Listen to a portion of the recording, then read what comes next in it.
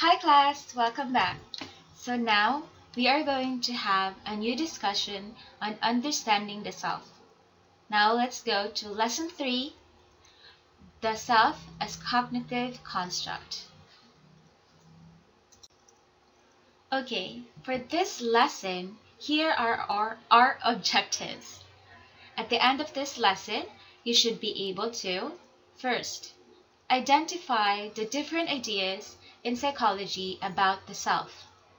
Second, create your own definition of the self based on the definitions from psychology. And third, analyze the effects of various factors identified in psychology in the formation of the self.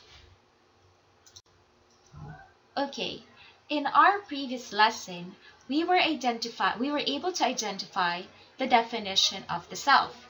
Again, the self is unitary. The self is also independent, and also we were able to explain how the self developed in the social environment and in the family.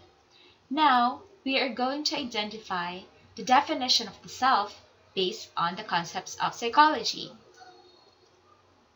There are various definitions of the self and other similar or interchangeable concepts in psychology. Other concepts similar to self are identity and self-concept. Now let's define first identity.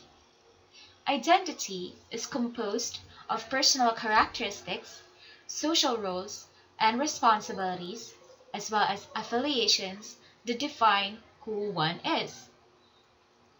Personal characteristics entails to our abilities and our evident characteristics that others might describe us. For example, your friend describe you as a very polite person, so that's one of your personal characteristics.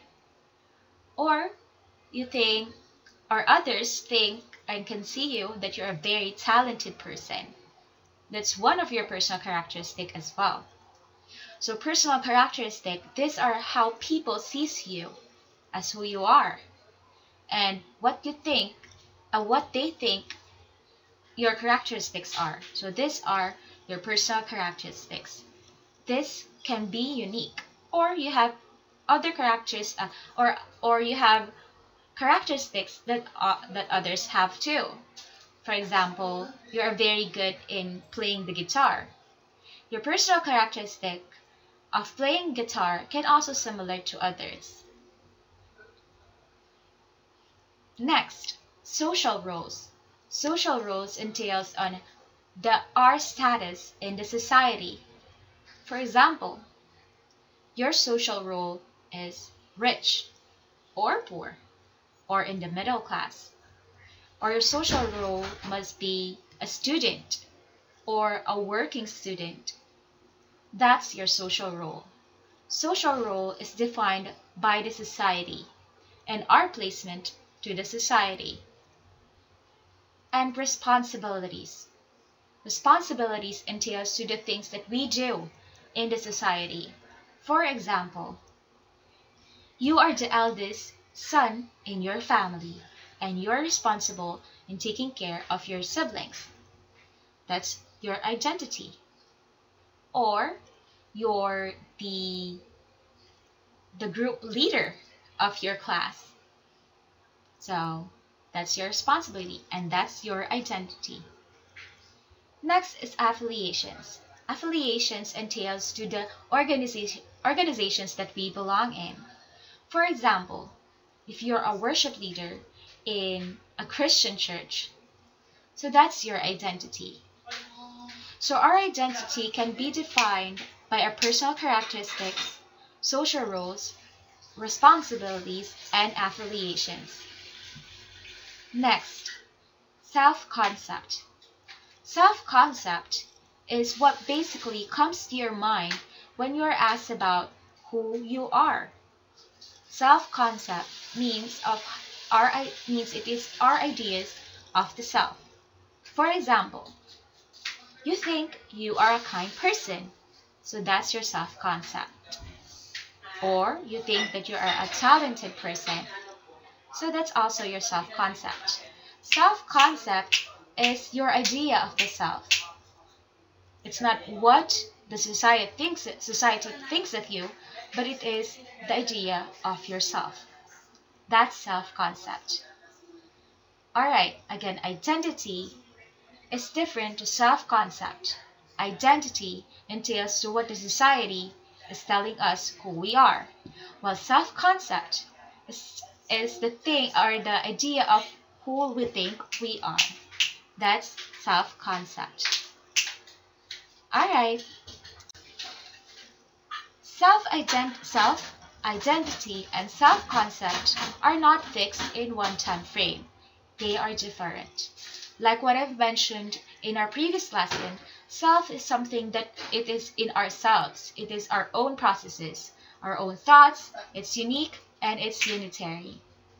Identity, these are the things, or this is what our society thinks of us. And self-concept is our self-ideas. The ideas of ourself. These three words are not the same. Self, identity, and self-concept can be interchangeable, but they are different. Now, let's define self by one of the famous psychologists, Carl Rogers. Carl Rogers captured this idea in his concept of self-schema, or our organized system or collection of knowledge about who we are. Self-concept, these are the fragments in our mind of what we think something is. For example, family.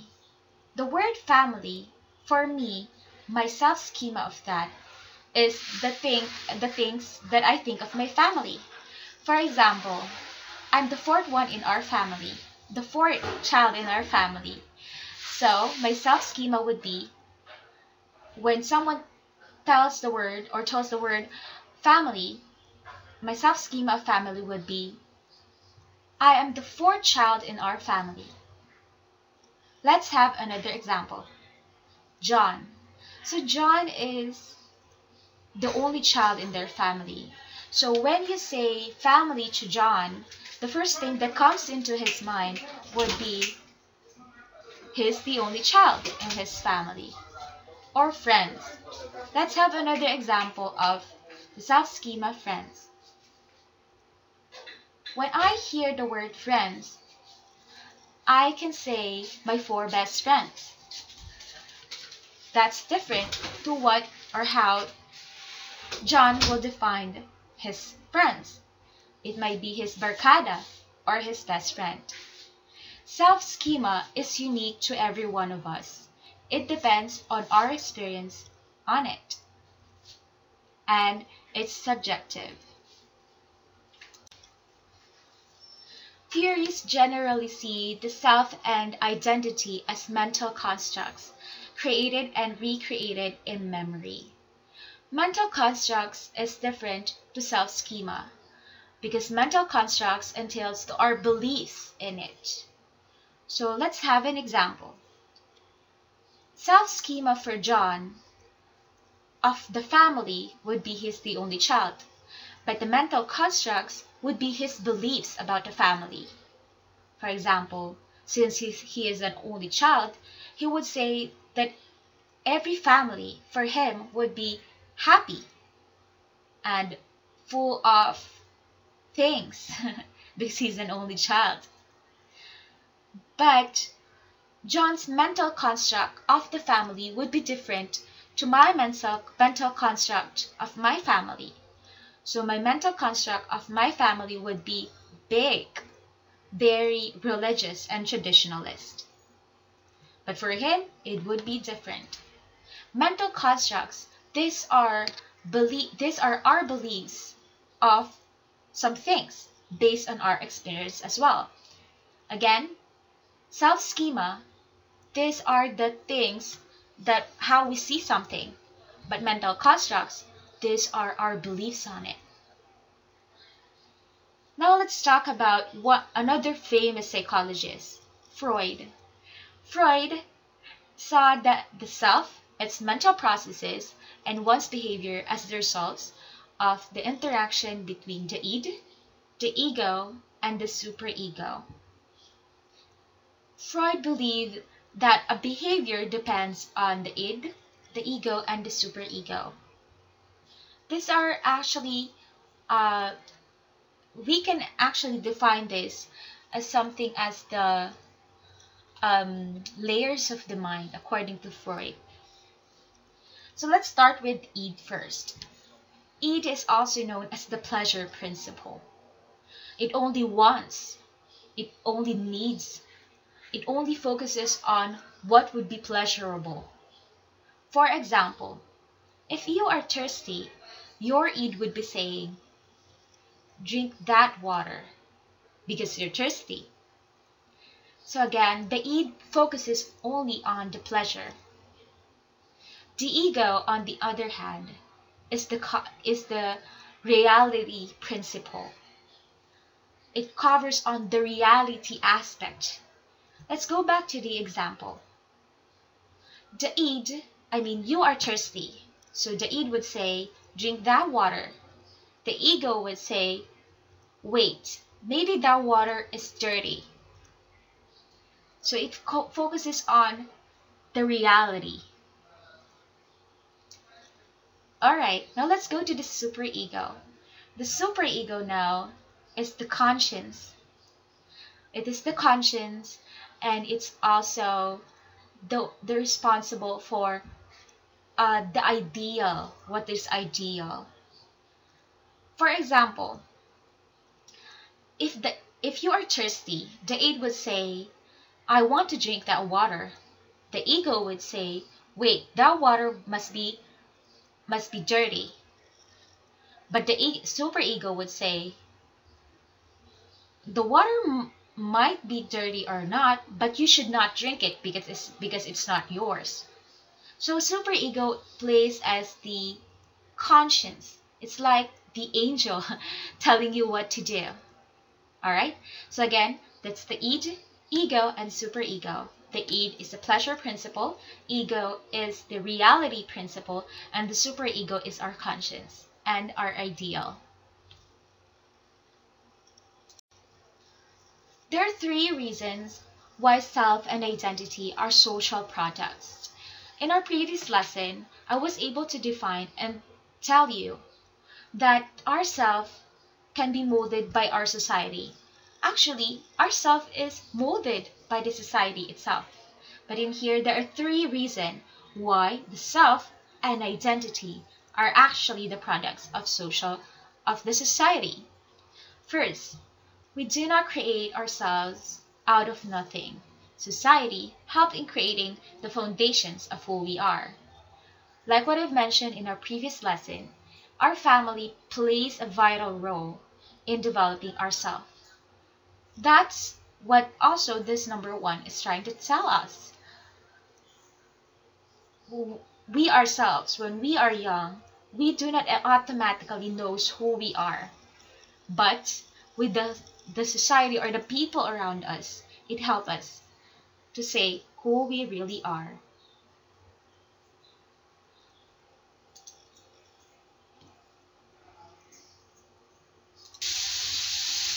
Now let's continue to number 2. Whether we like to admit it or not, we actually need others to affirm and reinforce who we think we are. We have our friends and family to tell us the ideas of who they think we are. Our friends can tell us, you're a very nice person, but our family tells us, you're not a nice kid at home. Our society, specifically our friends and family or our classmates or teachers, can tell us who they think you are. So that's another reason why society is a product of the self and identity. And the third one, what we think is important to us may also have been influenced by what is important in our social or historical context. So, our thoughts of the things that we think are important influences of what we think are important in our social or historical context. From within, what we think are important, for example, our schoolwork, or our relationships, or our crushes, or our best friends, tells us what is important and our priority are. Those are the three reasons social interaction and group affiliation are vital factors in creating our self-concept, especially in the aspect of providing us with our social identity. For example, you are or you belong to a Christian social group where you are very active, you sing praises and read verses. From there, our, our membership in that organization gives us an idea of who we think we are and how people think who we are. So they might think that you're a very religious or yes, a religious or spiritual person because you like to read verses and sing praises. Or you can also think that you are a very spiritual person or religious person because you read verses and sing praises. Or if you belong to a basketball league, your friends might think that you're very athletic rather, and have a very leadership and strong personality because of how you move or behave inside the organization. You might also think the same, but that does not necessarily mean that what people think of you and what you think of yourself is the same. It can be different. For example, in the basketball league, all of your friends think that you're very talented, but for you, you might think that you're not still good enough for that. It can be different. So our social interaction and group affiliation tells us of our self-concept and our identity. There are times when we are aware of our self-concept. This is called self-awareness. So if you already have an idea of who you think you are, it means that you are becoming self-aware. If you no longer believe on what people are saying and believes what you think who you are becoming self-aware. For example, Emily is a very talented person. She believes that she can be the most talented in playing the guitar. What others thinks of her is not important for her because she's self-aware that whenever she might not be good enough in playing the guitar, she thinks that she will be in the future. She's aware of her strengths and weaknesses. She's not boastful about it, but she's aware of it. So if a person knows his or her weaknesses and strengths, he or that person becomes self-aware. So that's the end of our first part for this lesson. If you have any questions, please let me know in our chat group. For now, this is our first part of this lesson and see you on the next part. Thank you. Bye.